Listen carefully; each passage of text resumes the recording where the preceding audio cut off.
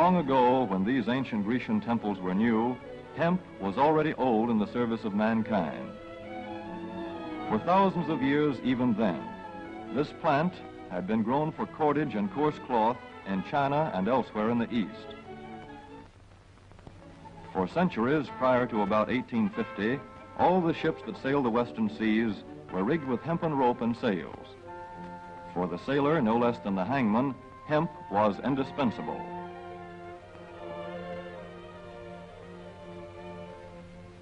A 44-gun frigate, like our cherished old Ironsides, took over 60 tons of hemp for rigging. Including an anchor cable 25 inches in circumference.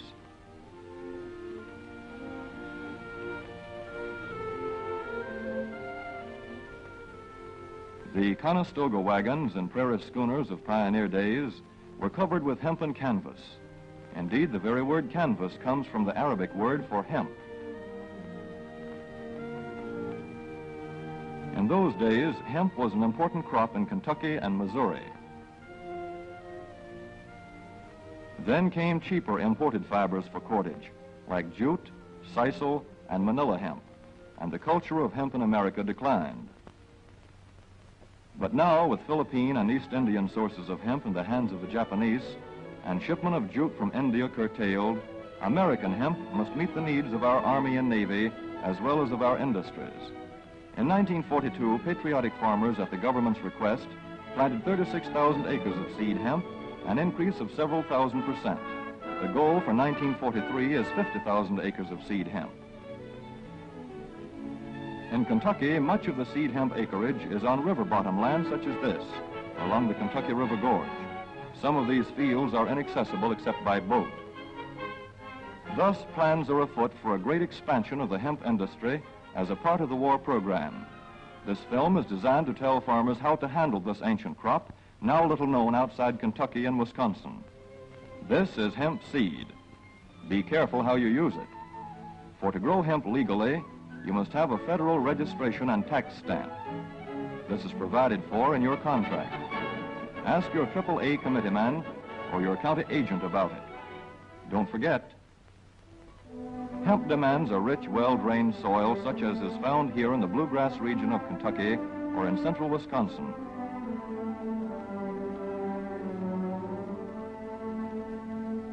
It must be loose and rich in organic matter. Poor soils won't do. Soil that will grow good corn will usually grow hemp. Hemp is not hard on the soil. In Kentucky, it has been grown for several years on the same ground, though this practice is not recommended. A dense and shady crop, hemp tends to choke out weeds. Here's a Canada thistle that couldn't stand the competition. Dead as a dodo. Thus, hemp leaves the ground in good condition for the following crop. For fiber, hemp should be sown 5 pecks to the acre. With drill, the closer the rows, the better. These rows are spaced about 4 inches. This hemp has been broadcast. Either way, it should be sown thick enough to grow a slender stalk. Here's an ideal stand. The right height to be harvested easily, thick enough to grow slender stalks that are easy to cut and process.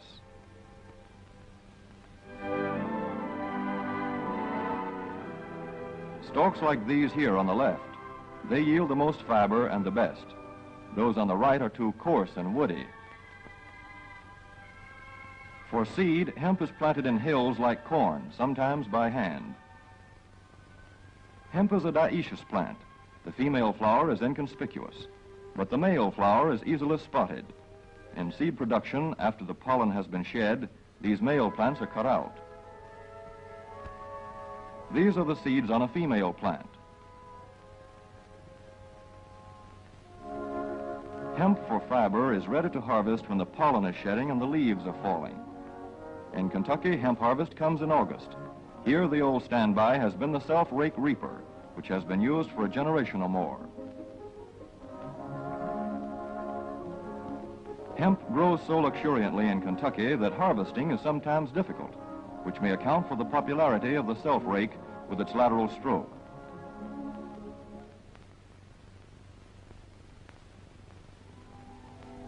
A modified rice binder has been used to some extent. This machine works well in average hemp.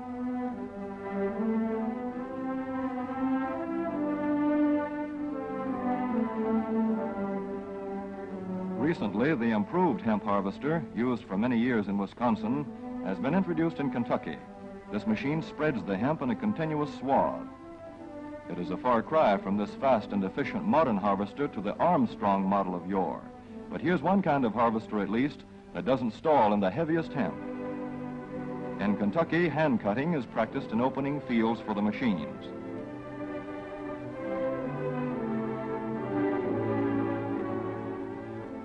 In Kentucky, hemp is shucked as soon as safe after cutting, to be spread out for retting later in the fall.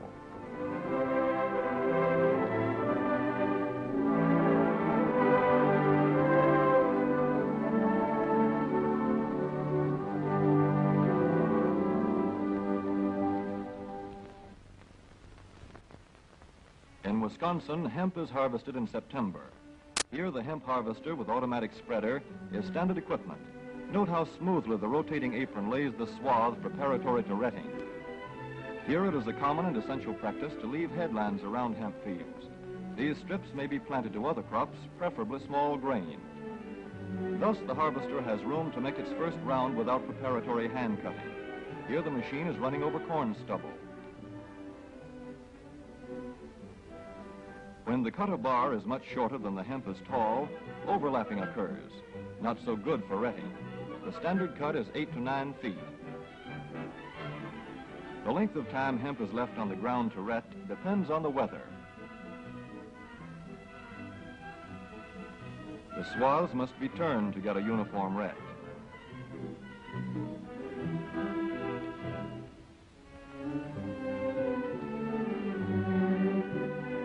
When the woody core breaks away readily, like this, the hemp is about ready to take up and bind into bundles.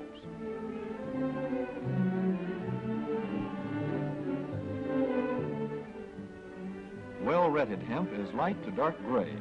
The fiber tends to pull away from the stalk. The presence of stalks in the bowstring stage indicates that retting is well underway.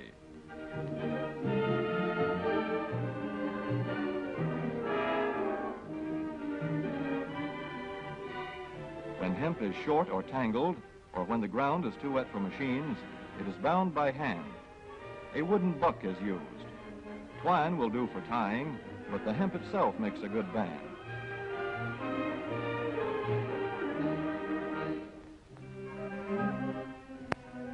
When conditions are favorable, the pickup binder is commonly used. The swaths should lie smooth and even with stalks parallel. The picker won't work well in tangled hemp.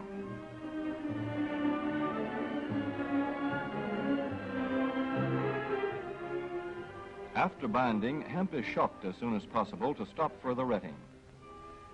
In 1942, 14,000 acres of fiber hemp were harvested in the United States. The goal for 1943 is 300,000 acres. Thus, hemp, Cannabis sativa, the old standby cordage fiber, is staging a strong comeback. This is Kentucky hemp going into the dryer of a mill at Versailles.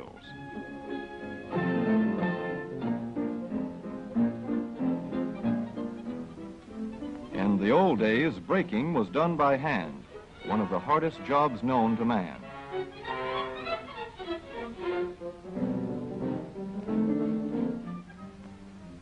Now the power breaker makes quick work of it.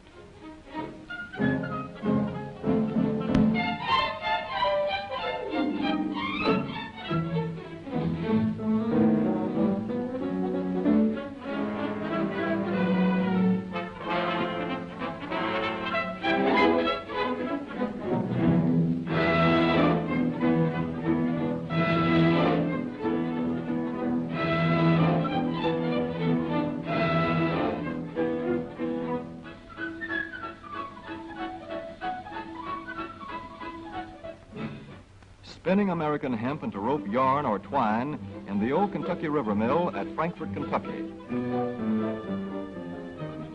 Another pioneer plant that has been making cordage for more than a century.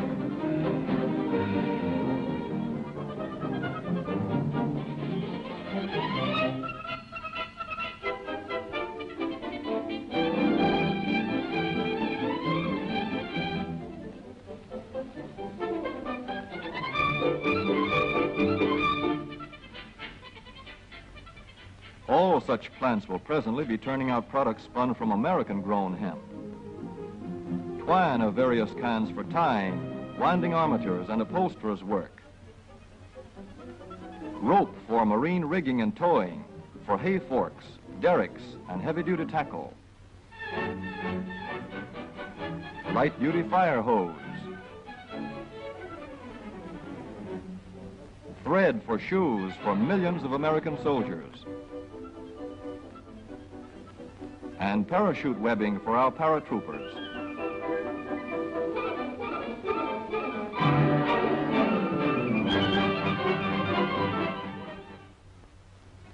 As for the United States Navy, every battleship requires 34,000 feet of rope, and other craft accordingly. So here in the Boston Navy Yard, where cables for frigates were made long ago, crews are now working night and day making cordage for the fleet. In the old days, rope yarn was spun by hand.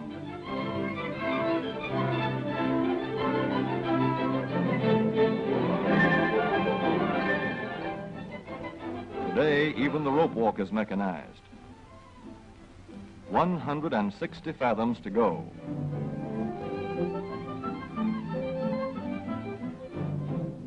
The rope yarn feeds through holes in an iron plate.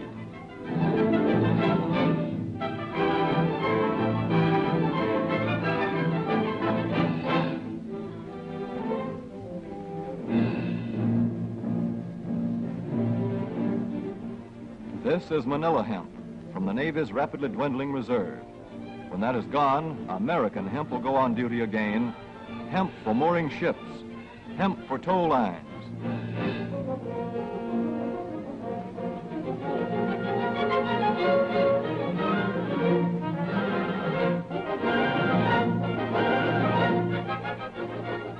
Hemp for tackle and gear. Hemp for countless naval uses, both on ship and shore. Just as in the days when old Ironside sailed the seas victorious, with her hempen shrouds and hempen sails.